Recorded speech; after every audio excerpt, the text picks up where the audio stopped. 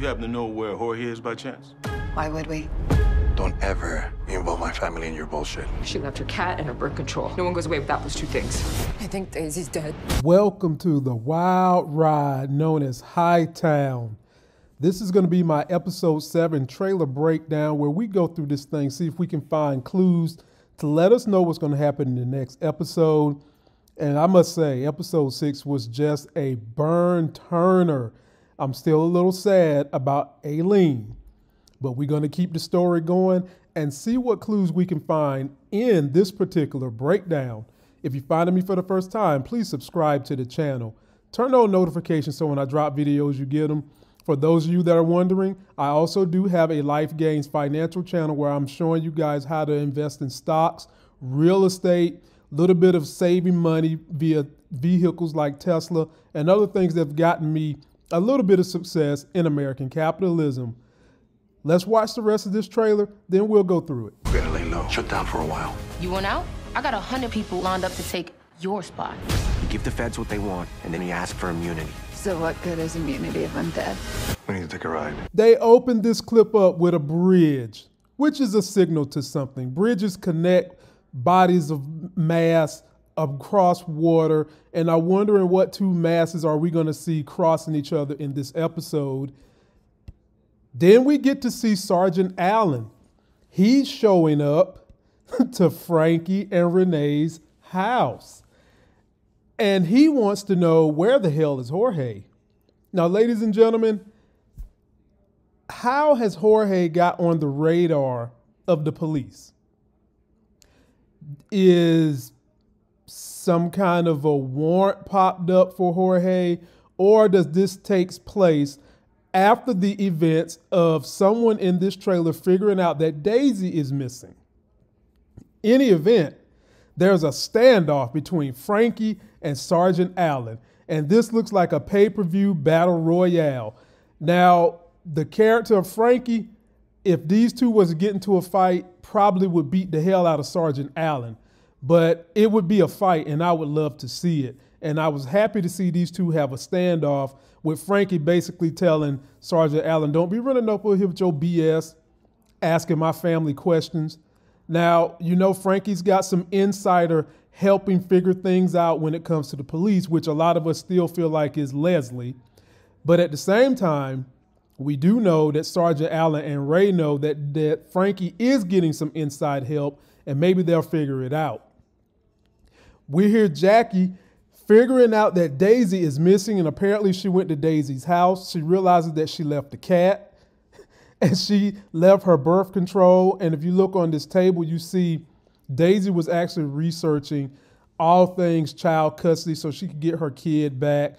There's even a picture of Daisy with the baby. And I just feel bad for Daisy because I think she was really trying to turn it around. But who exactly is Jackie on the phone with? We know she's done with Leslie. Leslie's relationship is over. So maybe she's on the phone with Ray, I would assume. But there's still someone else that we have to call into question, Donna. What is Donna up to? Donna is going to be taking off Tuesday and Thursday to work to get a business degree, but they haven't been sprinkling Donna into this thing for nothing. So I'm just kind of wondering. But in this sequence, I'm thinking Jackie is possibly talking to Sergeant Allen or Ray. Post your comments on who you think she's talking to. Then we see the boss, Charmaine. She pops up at Club Xavier, and she's having a very, very heated discussion with Frankie and Renee. And as she's talking to them, we see Frankie going through a bag, pulling out money and coke. And in this conversation, he's telling Charmaine, look, we're going to have to chill out. There's a lot of heat on us. Of course, he's not going to tell Charmaine that Jorge's missing. Charmaine's letting him know, look, I'm a boss chick. I've got hundreds of people lined up to take your spot if you want to get out. I still feel like Charmaine is putting herself in harm's way playing hardcore. We know she's reeling from the death of her sister. We still haven't seen the soldiers that she has to have this kind of moxie. this kind of backbone. I mean, Charmaine is tough. And to have this kind of confidence in what she's doing, who is her soldiers?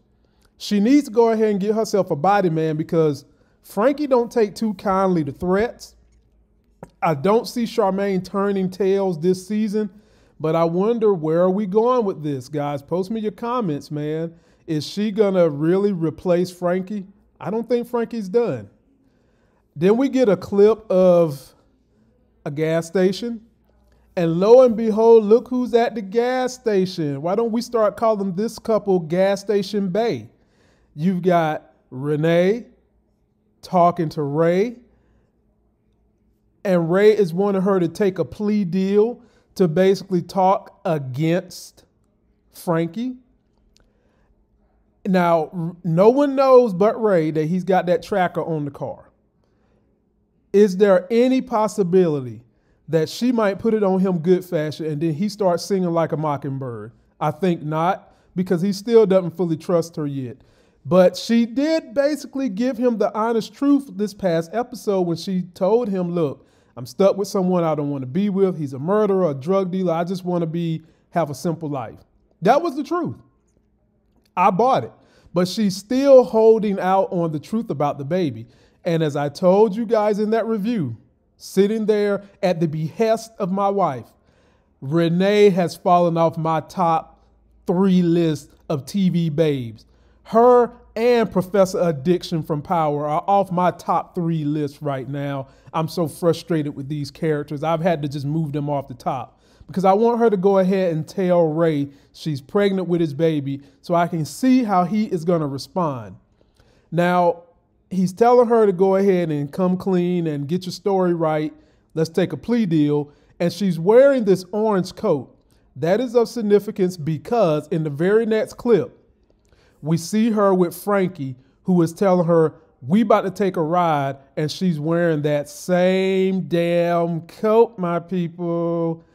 I say that because during the scene where they're at the gas station, there's a mysterious car riding by. Could somehow, some way, Frankie had noticed she's talking to someone, and is this going to be his way to shake her up? Ladies and gentlemen, post me your comments as this show gets better and better each week. It's got murder, mystery, drugs, lesbian on lesbian action, Jackie. But there's one thing we didn't see in this trailer, and that's my man Acito, who done got him a jail bay. So much so he done bought his jail bay a car. He in there working out, losing weight, getting abs, working that third leg. And I can't wait to see where they're going to take him and that character, because he's going to get out of jail and he's going to have him a jail bay waiting on him outside, who I still think he's going to be able to get her to go a little corrupt. That's going to do it for this video. Don't forget to like the video. Please comment, subscribe, get yourself that life game. Follow me on IG. I tend to talk about this show on IG as I'm trying to get more and more people to follow this show because it is damn good TV. I'm actually liking this better than I like Power on the Stars Network because this show just has so many intricate parts and dynamics. Well done show. Check it out. Let me know what you think. Till that next Sex is Hell video, I'll see you.